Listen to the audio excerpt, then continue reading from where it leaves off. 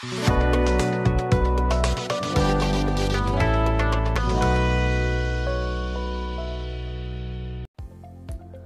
friends, welcome to my YouTube channel Sheet Metal Only Practical.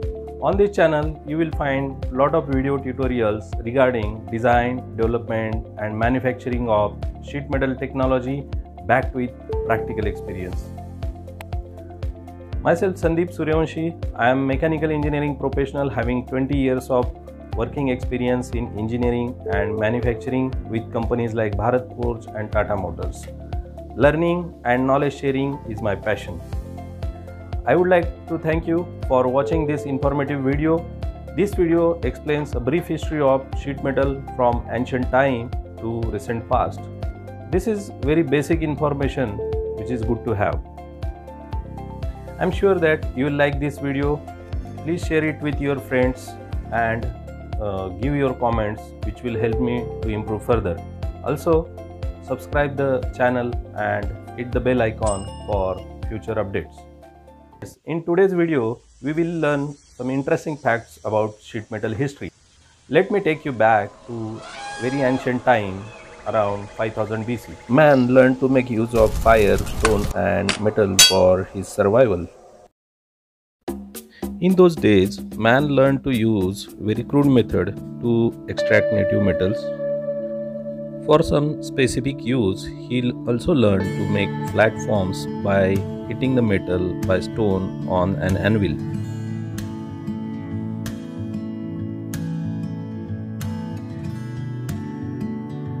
These flat metals were mainly used to make small tools, utensils and weapons.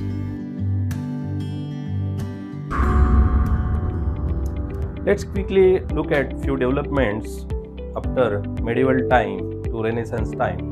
Until medieval time, steel was obtained with a very simple process using primordial furnaces. This process was highly skilled and very labor intensive.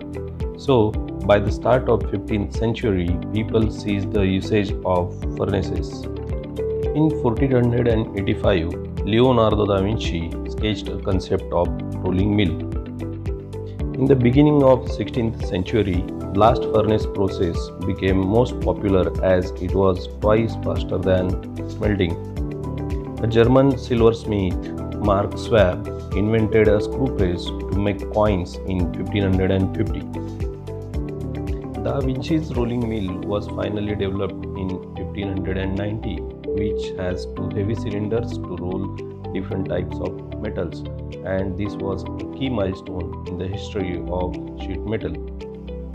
The screw press and rolling mill created a base for future stamping technology. A cold rolling mill was invented in Newcastle in 1682. In 1717, Abraham Darby first began producing cast iron using coke for the smelting process and met his goal to produce thin, durable and inexpensive cast iron. So friends, these key milestones affected production of good quality of iron at a faster rate and transformation from handwork to rolling of metals to get more uniform metal sheets. The major applications were weapons, jewelry, coins, foils and utensils. In last session, let us look at some key events happened during industrial revolutions. In the beginning of industrial revolution, high quality production of parts surged after the invention of assembly line. In 1770, hydraulic press was developed by Joseph Bramah. In 1783, Swiss engineer John Pierre Droz successfully perfected the sheet metal process for the simultaneous production of reverse and obverse of the coins. Inventions of aluminum and steam took place at the beginning of 19th century. A long piece of sheet metal with improved specifications was shown at the British Great Exhibition in London in 1851.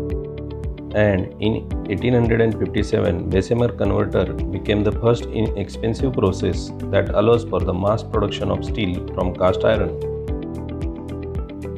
So friends, first industrial revolution witnessed the mass production of steel, use of steam, water and hydraulic power in machines, and fundamental changes in the manufacturing processes.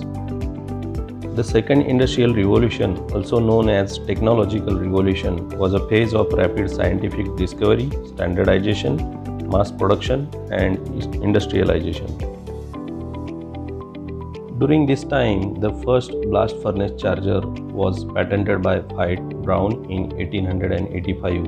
In 1890, a German bicycle manufacturer began making parts for bicycles using metal stampings. In 1913, Ford started moving assembly line and use of stamping parts to replace die forging. The Bessemer process was replaced by basic oxygen process, resulted in high production rate, less labor and steel with low nitrogen content.